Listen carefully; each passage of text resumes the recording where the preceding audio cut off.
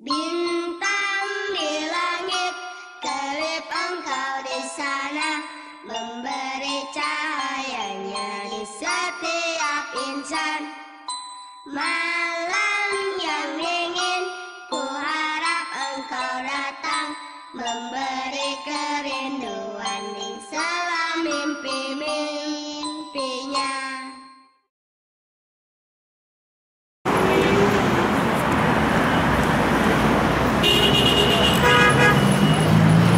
Hai, Assalamualaikum guys. So, hari ini saya, Aina J. Sekarang saya berada di depan Ma'rad Kitab. Jadi tempat untuk pesta buku. Dalam sana tu ada pesta buku, banyak buku kita akan dapat, kita akan beli di sana ya. So ni tiket saya beli 4. Satu dia murah je, segenir bayaran masuk dia. Sekejap lagi kita akan masuk dan kita akan tengok berbagai-bagai buku dan sangat besar. Nampak? Adik-adik. Okey, nanti kita jumpa di dalam. Bye. Ya.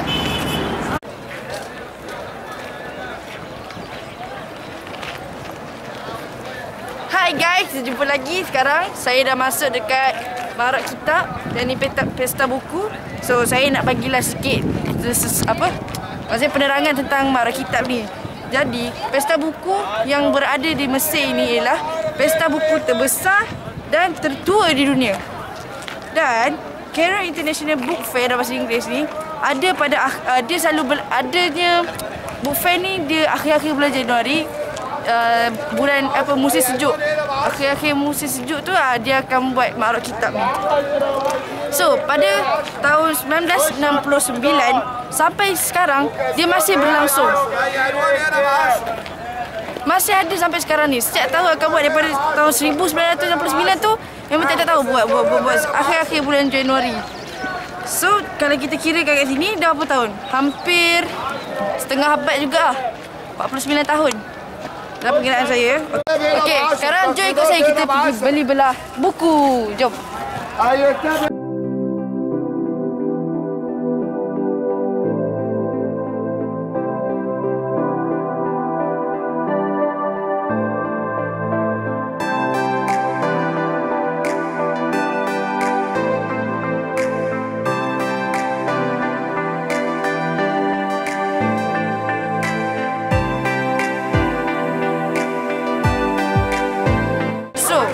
Kalau korang nampak kat sini, dia nampak semua buku sama. Jadi maksudnya, semua buku ni dia berjilid-jilid. Dia satu buku tapi berjilid-jilid. Ada yang daripada ni macam ni. 1 sampai 13. So, satu set, yes. Ni satu set. Ni buku-buku ni tentang ilmu nahwu ada, ilmu fiqh, hadis. Semua dia ada. Ada yang kita kena pilih-pilih lah. So, kalau kat Malaysia lah, kalau buku-buku macam ni, dia harga sangat mahal. Mungkin sampai beribu-ribu ringgit. Tapi kalau dekat sini hanya berat 100-200 genis saja. Sudah kalau ada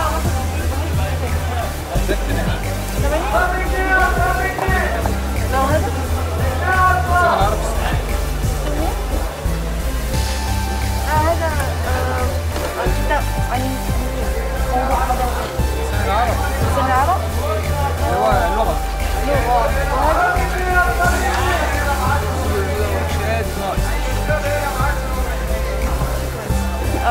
yang ni harga dia 600 genis saja satu ni. 600 genis. Kalau yang ni dua ni 80. So memang murah kat sini. Yang ni saya tak tanya pula. Ya, kalau ada kan? Satu ni 1000 genis. Dalam bersamaan ni dalam 200 ringgit saja. Yang ni dalam 180 kot. 180 ringgit. Buku-buku dekat sini memang sangat-sangat murah. Datang sini macam ibaratkan syurga. Yes. Bagi yang suka baca buku lah. Syukran.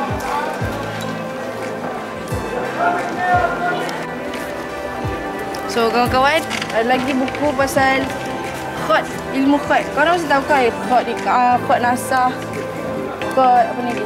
Ni apa ni? Khot. So kalau khot, banyak khot yang buku khot di sini dia akan ajarkan macam mana kita nak tulis. Ni huruf ya, kalau kaf dia macam ni, shin dia macam ni. Ni razak. Zai dia macam ni. bagi siapa yang suka tulis-tulis, macam suka tulis perkataan-perkataan ke dalam berbeza-beza tulisan, boleh lah kalau nak bahasa Arab punya. Kalau kita kan tulisan berangkai kan, apa semua tu. Ni bagus juga ni untuk melembutkan tangan. Dengan buku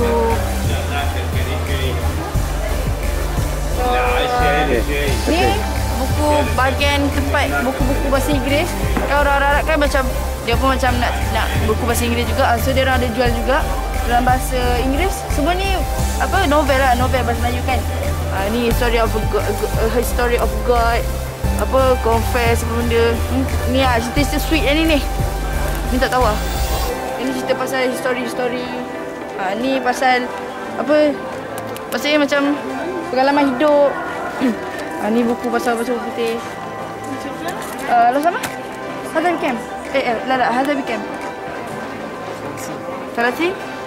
Yang ni 30 genir je. Kalau yang siapa yang suka baca buku pasal orang tua ni lah, boleh lah. Orang tua kan.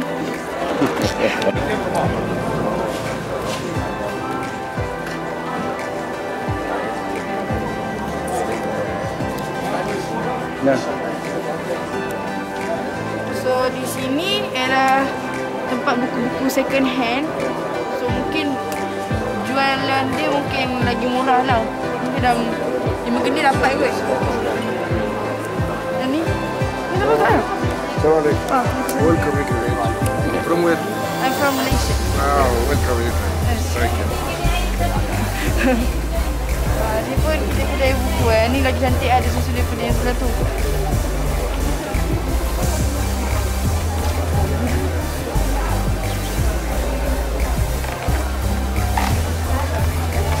Satu kitab segede. Gini sama dengan 25 sen. 25 sen lah.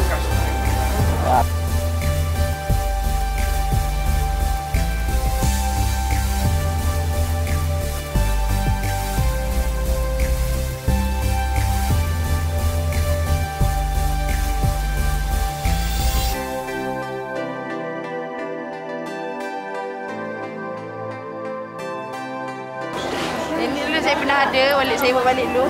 Yang ni cuba ambil Ini towelnya. Ini udahnya. Sekejap.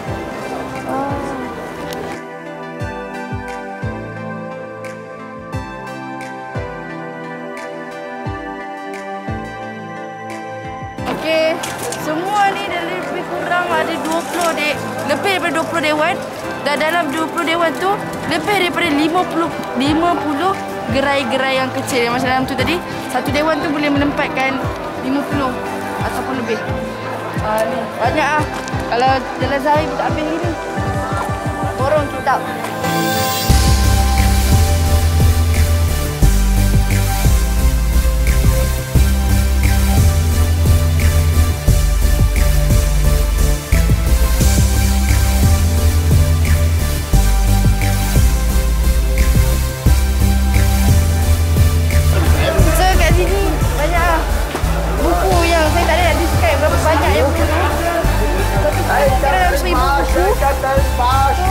Dah tengah tahun menawar ni, satu buku je macam ni.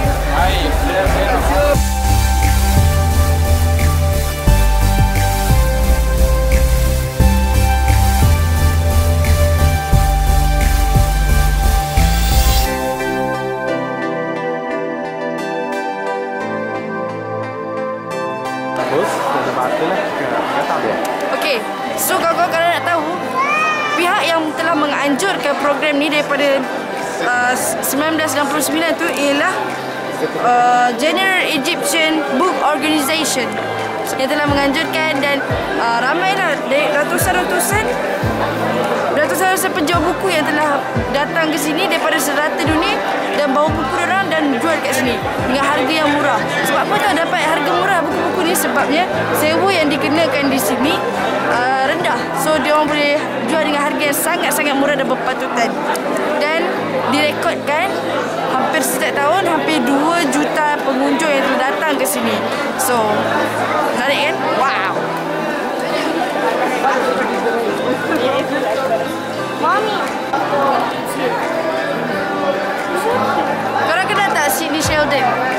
Michelle ni ialah seorang penulis buku yang terkenal. So kalau dekat USA ke dekat luar negara ke, dia jual dengan harga $7 mahal lah kalau kita kan. Tapi kalau di sini dia jual hanya dengan 20 kedai saja bersamaan dengan RM5. So kalau siapa datang yang suka bahasa orang putih ni, ni pun tulisan dia sangat bagus. So kita boleh beli dan beli borong banyak-banyak.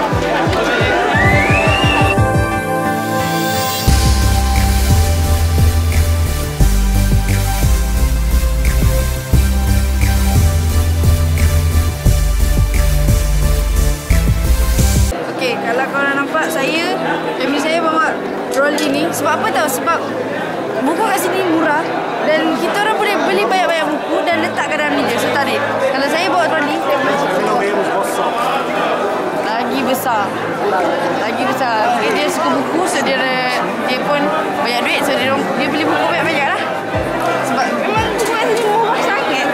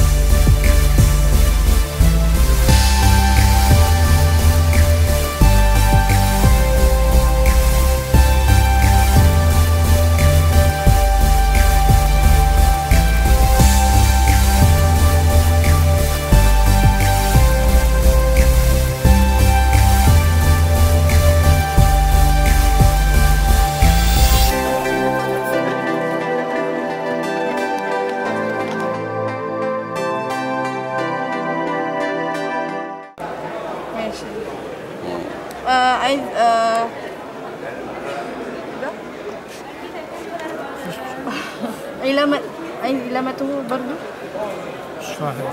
اوكي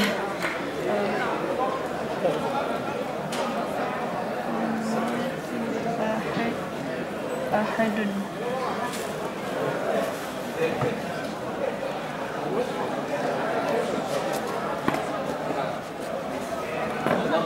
ولم يولد ولم يكن له كفوا أحد.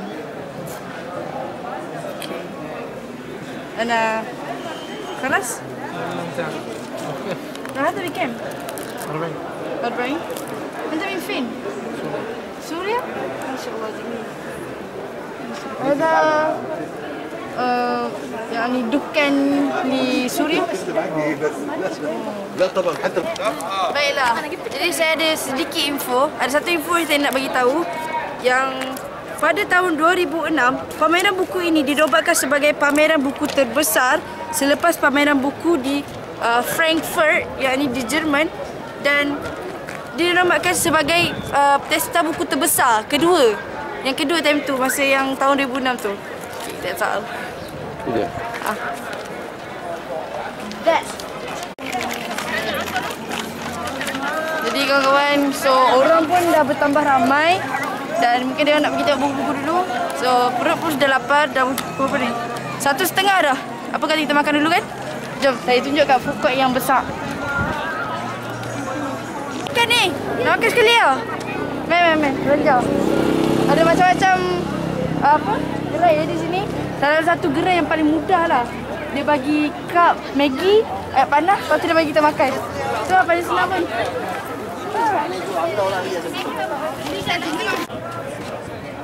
Nasi ke?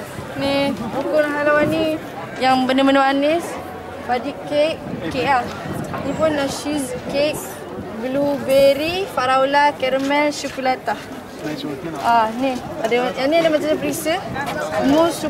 So tadi kami baru je order makanan Ya, letih sangat kan. Cik, sebab memang besar pun benda ni. Tadi berapa banyak bus kita lalu kan. Banyak agak lah.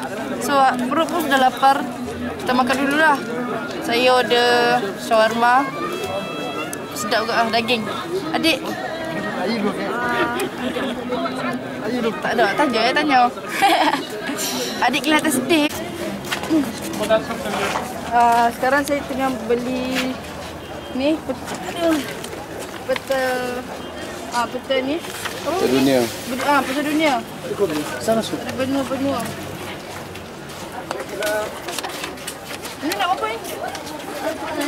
Sama ada nak 6. Ada tu peta belajar tak? Ni belajar ni.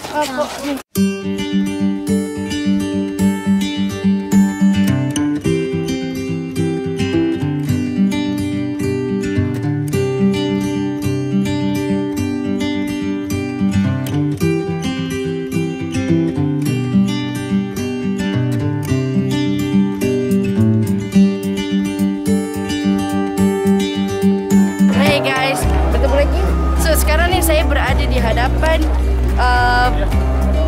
gedung Arab Saudi yang di sini telah dibook macam dah dicop lah oleh negara Arab Saudi untuk diorang buat punya pameran dekat sini. So dalam tu memang mewah gila, nanti kita akan masuk. So saya kenalkan dulu, dekat sini ada kitab nasab dan banyak lagi buku-buku yang murah-murah.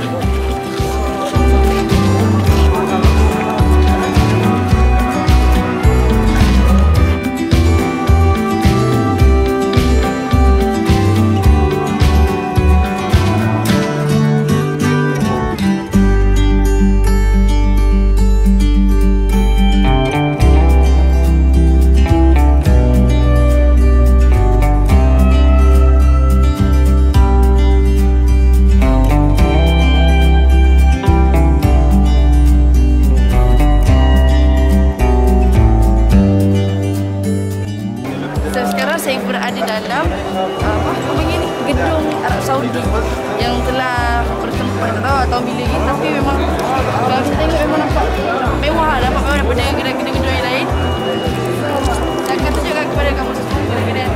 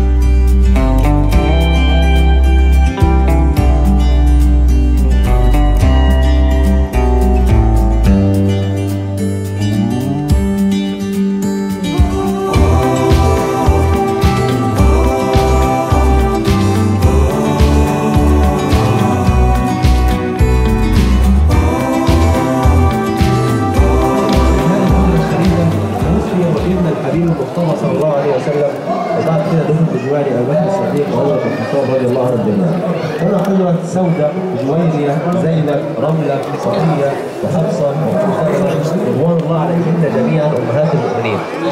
جنب النبي صلى الله عليه وسلم كانت تسكن سيدة نساء أهل الجنة بنت النبي صلى الله عليه وسلم فاطمة وزوجها علي بن أبي طالب في هذا المكان.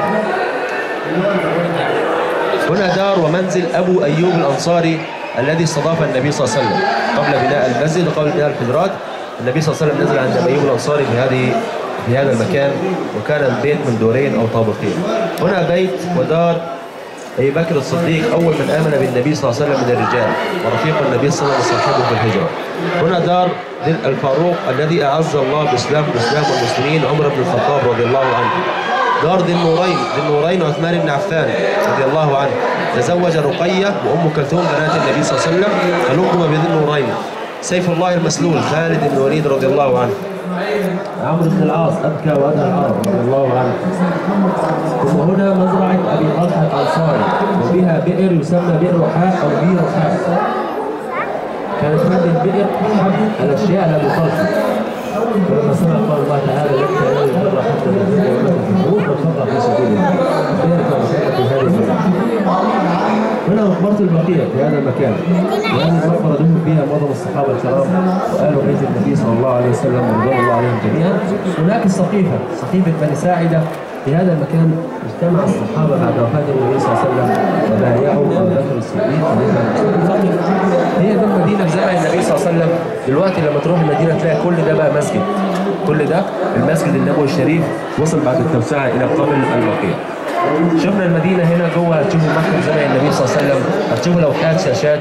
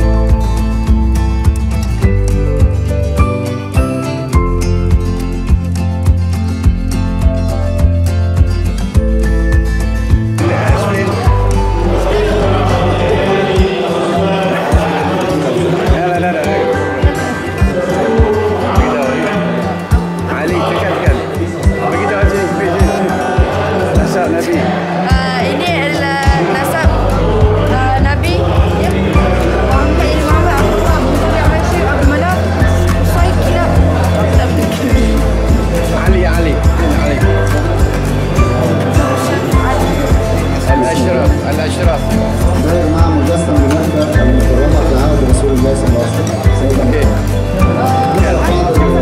المجسم بسرعة كده على البيت هنمشي كل العمارة عشان نشوف كل ده لوحده. هي أمامه كده العمارة دي علي بيها عشان نعرف نشرح كل الموضوع.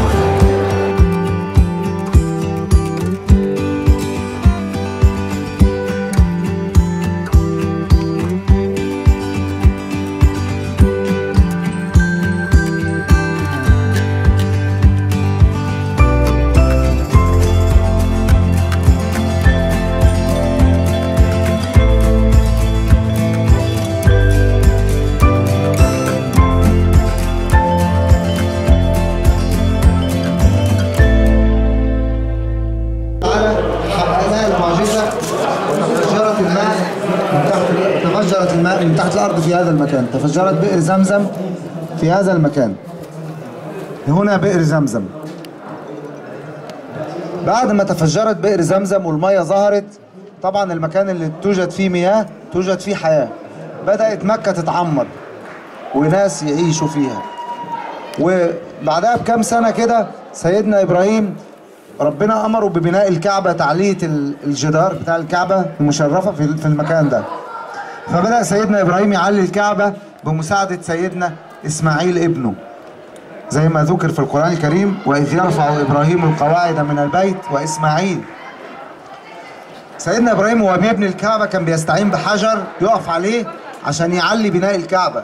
هذا الحجر موجود الآن، وآثار أقدام سيدنا إبراهيم معلمة ومؤثرة في الحجر ده إلى الآن في مقام إبراهيم. المكان ده اللي بينور ويطفي ده اسمه مقام إبراهيم.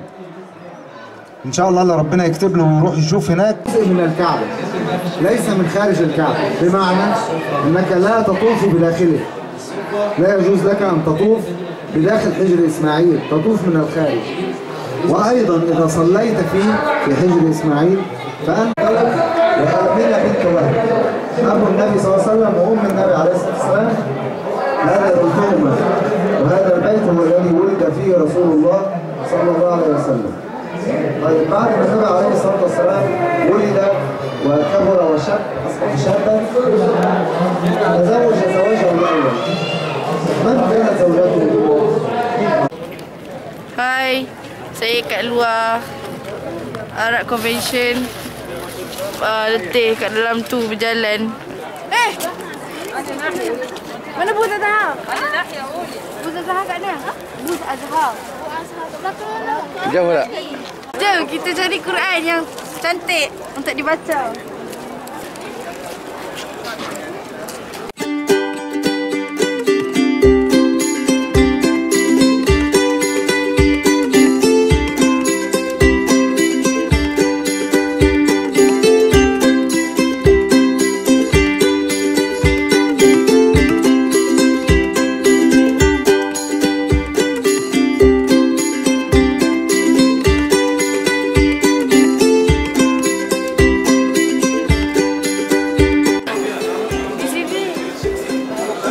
Di sini ada banyak kitab-kitab tafsir, kitab akidah, fiqh ni dalam mazhab apa-apa, mazhab Syafi'i, Maliki, Hambali semua ada di sini. Dan tarikh wasirah tentang histori dan macam-macam lagi.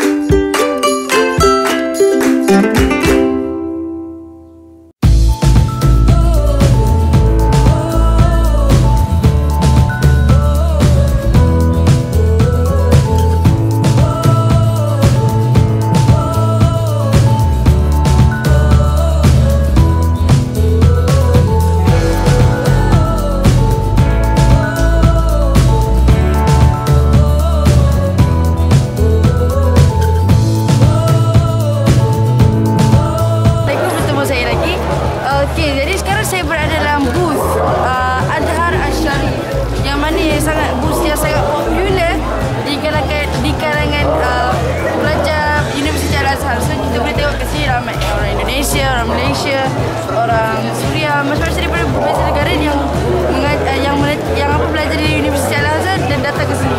Ramai ke orang di sini.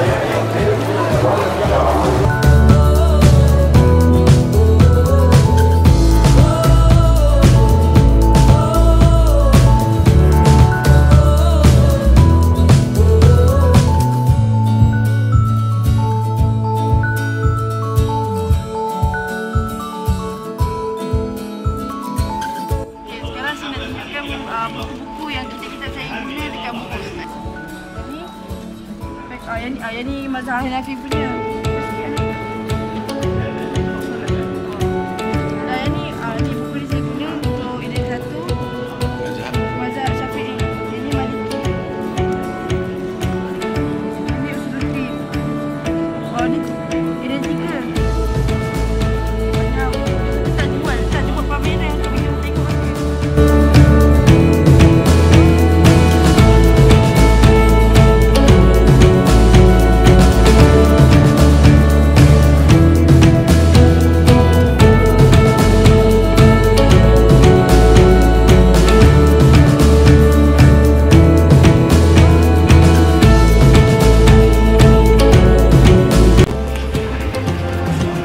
Yang ni pula booth tempat menterjemah bahasa semua bahasa. Al-azhar system for translation, ada bahasa French semua.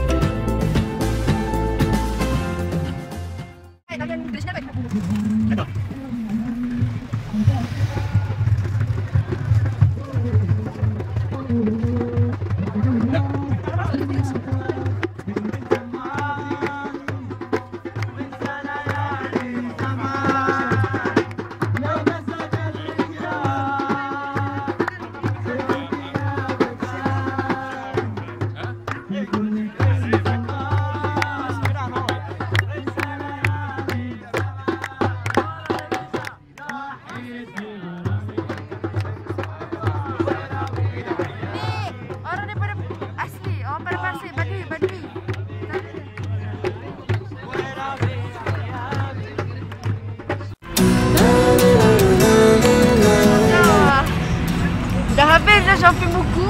Boleh katakan banyak juga buku kita orang beli. Nanti kat rumah nanti kita tengok. So, kita orang shopping buku daripada depan Johor sampailah dah dekat Isyak. Bayangkan betapa besarnya tempat ni sampaikan sampai malam boleh shopping. Okay, nanti kita jumpa lagi. Bye. Nantikan lagi video yang akan saya bawakan kepada anda. Hashtag Aina je, hashtag betul ada, hashtag stay cool.